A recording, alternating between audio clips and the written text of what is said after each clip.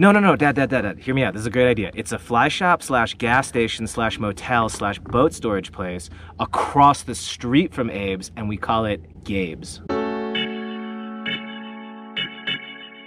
Hey, I'm Ben. I'm a huge fly fisherman.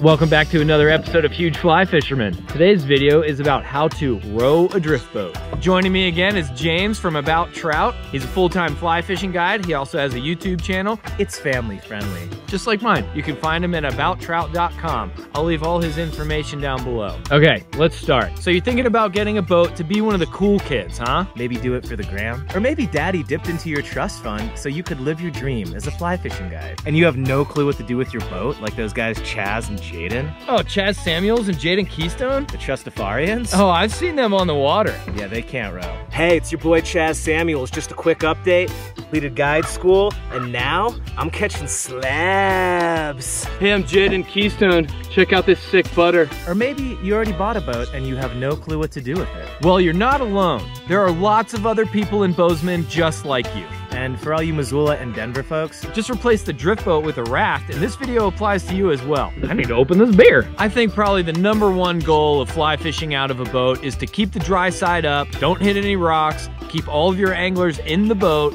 and return home safely. Squeezing fish is just a bonus. We're all about safety here at Huge Fly Fisherman. And About Trout. Dude, I heard Chaz wrecked his boat. Yeah, on the San Juan, which is pretty much impossible to do.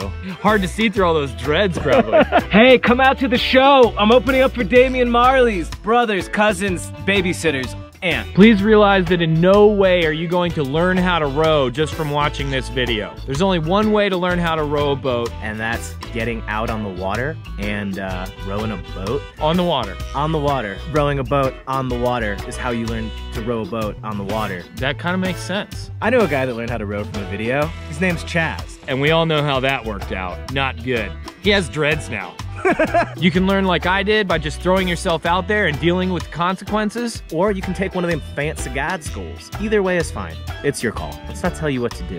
You gotta follow your heart. I'm playing in Durango tonight. You guys should come to the show. How'd you learn how to row a boat? You can learn like I did by just going out with a burned out fishing guide, and they can sit in the back seat and scream at you the whole time. It's really effective, but it's really damaging for your self-esteem. As fishermen, we're generally back rowing and slowing down all the time. We're not whitewater rafting here. They push forward, we pull backward. So the basic idea here is just to position the boat to give your anglers the best shot at wherever they're gonna cast. You wanna be close to your target to make casting easier, but not so close that you spook the fish or run them over with the boat. That sounds like something Jaden would do. Classic Jaden. Hey man, we're playing in Durango tonight, you should come. Generally, you're gonna keep the boat parallel to the current, parallel to the bank, and about 30 feet from where you're fishing. If your anglers aren't very good, you'll need to be a little bit closer and they need to watch my casting video. Okay, let's talk about how to not hit something.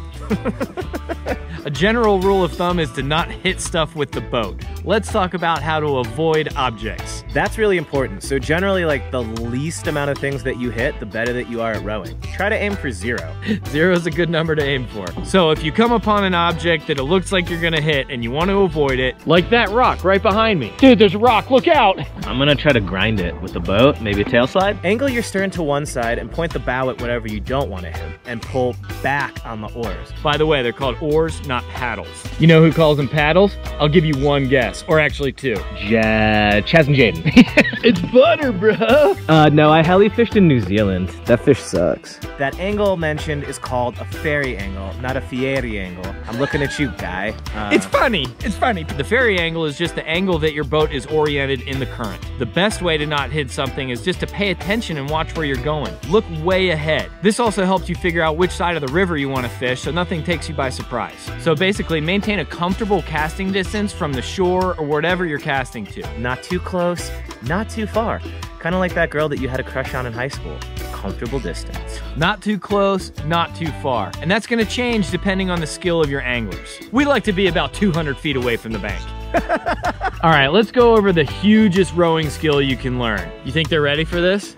Yo, drop some knowledge. What's the hugest way to row? Easy, crawl stroke. I think it's also called the crab, maybe the skull, the double Zellweger. It's a correctional stroke, and it helps. This is how it's gonna happen. You're drifting along great, looking at the ospreys, but you'll gradually get too close or too far away from where you wanna fish, and you need to move the boat sideways. A novice rower, like our friend Chaz, Idiot. will point the stern in the direction you wanna go and throw a few backstrokes. That will move the boat sideways, but the guy in the back of the boat usually gets hosed for a minute. The crawl stroke allows you to move the boat sideways without changing the ferry angle and hosing the guy in the back. One time I asked Jaden if he could crab stroke, and he said he wasn't a peasant and only ate lobsters. So this is how you do it. This is how you do it. On the side that you want to row to, point your oar forward like this, and leave your other oar sticking straight out from the boat. Now the way I like to think about it is the forward pointing oar is pulling the boat to the side, while the other oar is just keeping the boat straight. That's all that's happening here. You're moving both oars at the same time, in unison, and you're bringing the oar blades together. The crawl stroke can be a little awkward at first. It takes some practice to get smooth with it. Like patting your head and rubbing your belly at the same time. I tried to get Chaz to pat his head and rub his belly one time. That was a good 4 hours.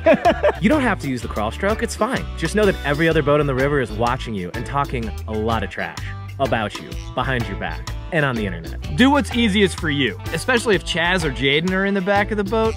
It's okay to make life difficult for people like that. It's kind of fun. Okay, I think we're gonna wrap it up here. That certainly is not everything you need to know about rowing a boat, but it should get you started off at least. Thank you as always for watching another one of my videos. You could be doing a lot of things right now, but you're watching this video, and we appreciate that. Thank you, James, for being here to help out. I will see you next Monday. Remember to comment, like, and subscribe. And while you're at it, check out hugeflyfisherman.com for all that sick merch.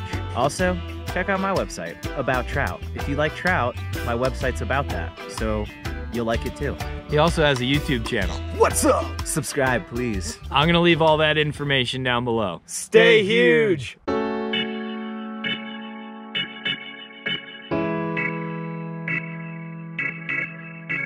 Butter. You gotta do something besides butter, because I'm doing butter. Oh, you're doing butter. I can't do butter. Yeah.